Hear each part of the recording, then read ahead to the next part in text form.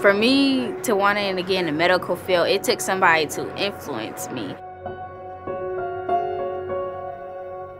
It's gonna make you look to them like, oh, they can do it, I can do it too. I want to get a head start in life, and I need to take all the opportunities I can get. I hope to learn as much as I can and see if the field that I want to go to is the right one for me.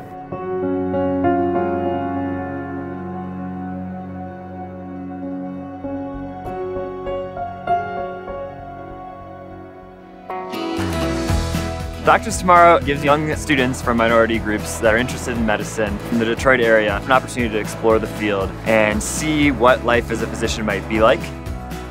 The idea initially stemmed from Dr. Finks, our faculty advisor, and he basically was looking around the OR, saw the lack of diversity and wanted to do something about it.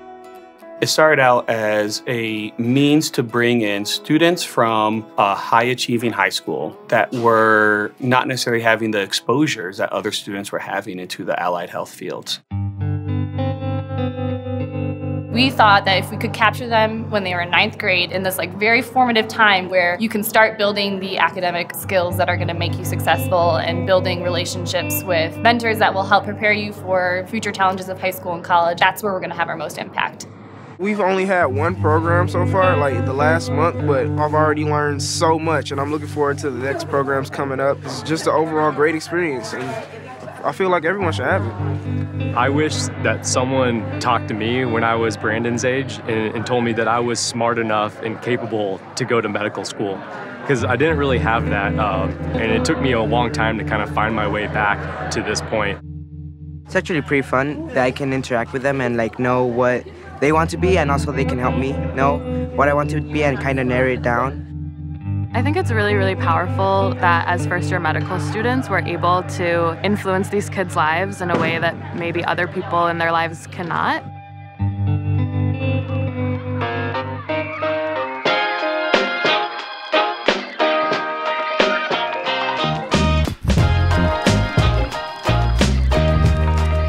First-year curriculum consists of monthly clinical experiences at the University of Michigan Medical School. The high school students get to do so many cool things, things that we didn't even get to do as our first year medical school. They get time in the simulation center, they get to shadow physicians, they get time in our anatomy lab, they get to practice physical exam skills. So when we measure blood pressure, what we're measuring is how hard your blood is pumping through your arteries. And so the harder it pumps, the higher your blood pressure is going to be. The most fun thing I've done so far was probably measure the heart rate using the stethoscope. I think this clinical tour was my favorite because we got to try out things like feel the pulse. I tried out the Da Vinci machine. It was very amazing because not a lot of kids or adults were able to use that machine. One of the great things about Doctors Tomorrow is that we're trying to build a sense of community and a sense of ownership of health issues. We get to see our mentees really take ownership of something that they're passionate about, and you can really see on their face how proud they are to accomplish something like this.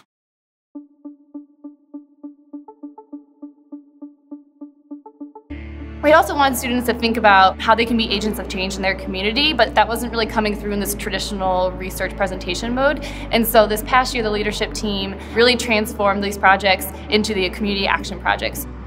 For our capstone project, we are discussing health inequity. The project that we're working on is to prevent gun violence. The project that we're working on is how people can improve their health and exercise more. We had some small group cases where we worked through different ideas of how we could benefit the local communities around the area, and they just came up with great ideas about things that I had never even thought of. These capstone presentations that are done at the end of their freshman year, it's just like a completely different person. It's really incredible to see this newfound confidence that they have. They come to us day one, they are incredibly timid, and then they're getting up there and they have so much pride, and they're talking about very, very difficult topics, and being able to communicate that in a way that an audience can understand, I think it's really, really incredible to see. When I first thought I wanted to go into the medical field, I didn't think it was possible. I thought it was just like this big thing that like only a select type of people get into, and like people like me couldn't really do it. But like now, like I'm seeing people that look like me doing great things, and it's made me become more confident in myself. Like I know I can do things because they have, and it's just like amazing.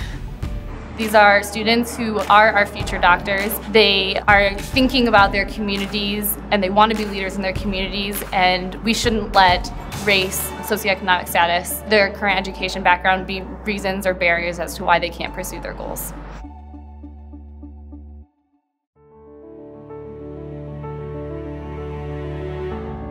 The special thing about Doctors of Tomorrow is that it doesn't take much. It just takes time and energy. Everybody's willing to give passion to it. It's getting the students from Detroit to Michigan and making sure we have lunch for them when they come visit, and summer opportunities for them to kind of explore their interests in the world of health and medicine. It's just those little kind of small tangible things that come with a dollar sign. Those are still the things that we need the most help with. We need to foster these students who want to be leaders in the healthcare field. We need to start doing that at an early age, and that's why this program needs to exist. Student success starts in their home and then their school system. When kids have the passion and the knowledge and the support from those two pillars, they just need one more mentor to get them to where they want to go. We had 20 Doctors of Tomorrow students in our class 4 years ago, and 19 of them are graduating from Cass Tech this year, and 10 of them will be coming to the University of Michigan.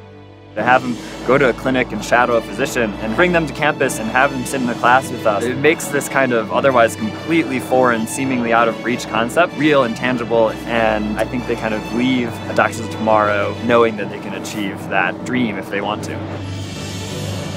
What I want to be when I grow up is a sports doctor.